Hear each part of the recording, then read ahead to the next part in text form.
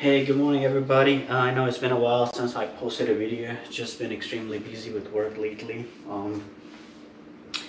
So further ado, I think this is one of the frequently asked questions that I get all the time. I already answered in multiple different videos and stuff, but I feel like today I'm literally gonna make a video of it and put a title on it, like where did I get Odin from, because I get this question a lot, like, which breeder did I choose to get this dog from? He's completely soaking wet right now because it's raining outside. He needs to go for his walk, so took him for his walk. I dried him out with towel and stuff, but he cannot get everything, so he's trying to get himself tired.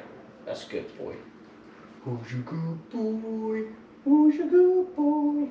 Sorry guys, look at this face. How can you not love this face?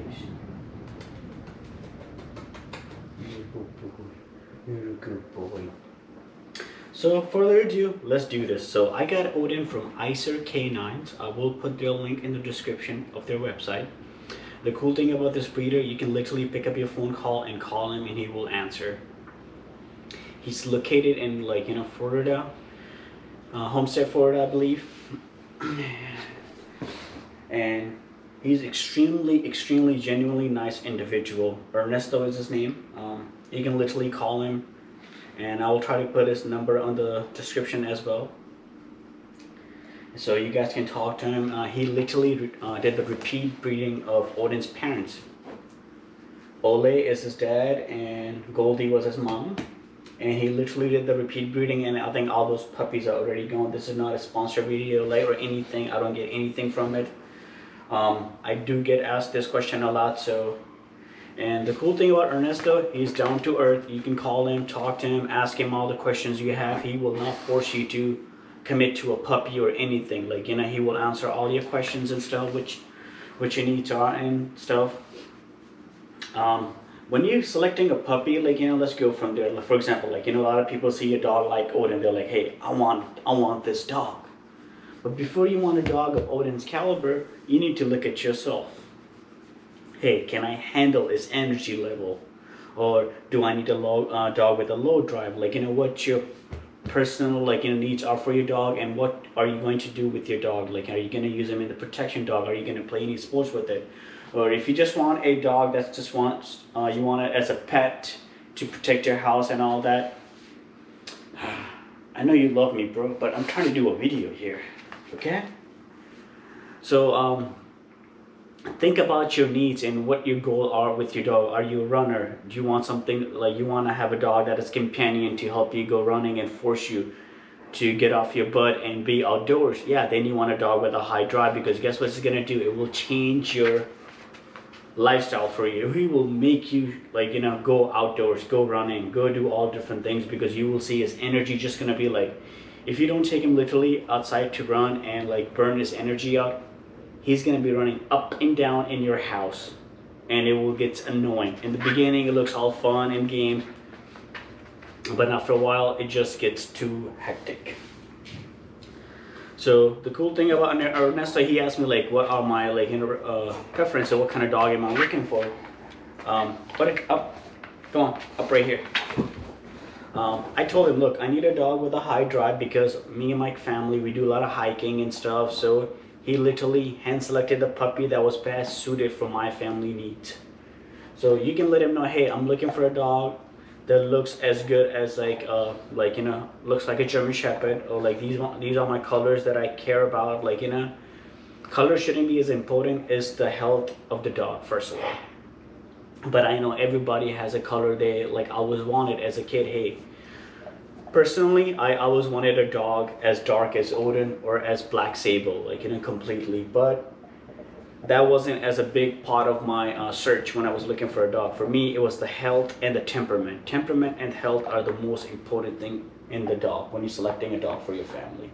If you got little kids, you don't want a dog with crazy temperament, or and growling at your kids and stuff, not listening to them. Some dogs can they need literally a strong leader or strong handler to handle these dogs. And stop playing with this thing. I'm gonna shove it in there. You guys didn't see that, because that's not yours, that's Sana's toy, and you're always playing with her stuff. So talk to your breeder. Like, you know, you don't have to go by Icer canine and stuff. I'm just doing this video because everybody asked me this question: where did I get Odin from? I get it almost like once or twice a day, this question on my feeds, on the comment section. So I felt like it's need to do the video with this and help you guys, so you guys can like call him up, go to his website. Sometimes he doesn't update all the puppies available. It's better to call him and ask him what he has and what are you looking for. And before I lose topic, so yeah, for example, if you're just a person who just wants a dog that with a low drive, not a crazy high drive, because you just want a German Shepherd that looks cool and stuff, and it's been your childhood dream to have a dog like this, yeah, then go with a dog with a low drive. And the good breeders will let you know if they have a dog like that or not. Some breeders are just out there to make money, but good reputable breeders, because their reputation is in line, like, you know, they're doing this not just for like to make bucks, but like to be in business, to have good intentions. I know he has this thing on because we just came back from walk. Oh yeah, he got a new Hermit Spring brown collar, and if you guys want me to do a review on this one, please let me know. It works wonders. The last one I had it for almost 2 years, and it was getting too small for him. I decided to get him another one. These are a little pricier than your normal ones, but the cool thing about them, they're not sharp. They are completely dull, and they don't, like, you know, it's not like the ones you buy from the Walmart or like Petco and stuff. These are high quality stuff, and they're made in Germany. So yeah, ask your breeder all the questions you have, like, you know, what kind of feed is dog on, like, you know, is it gonna be okay for the area that I live in? If you live in a hot climate, these dogs can adapt to it without any issues. But ask all those questions that you have, like, you know, how his parents were, like, you know, how heavy this dog gonna get, like, you know, is he gonna be too much for me to handle a dog of this caliber? And I hope this video helped you guys, and if you guys have any more questions or any topics you guys want me to cover, I'll do that. The next video is gonna be about if you have a dog that is a picky eater or doesn't eat as much food as you want him to eat because he's not gaining the weight and stuff. I'll show you what I did with Odin, like, you know, in summer months, they're very picky what they eat. So that will be the next topic. Next week I will be posting that video. Alright guys, thank you so much for watching this video. I hope it helped you guys, and please share and subscribe and give me thumbs up. Thank you.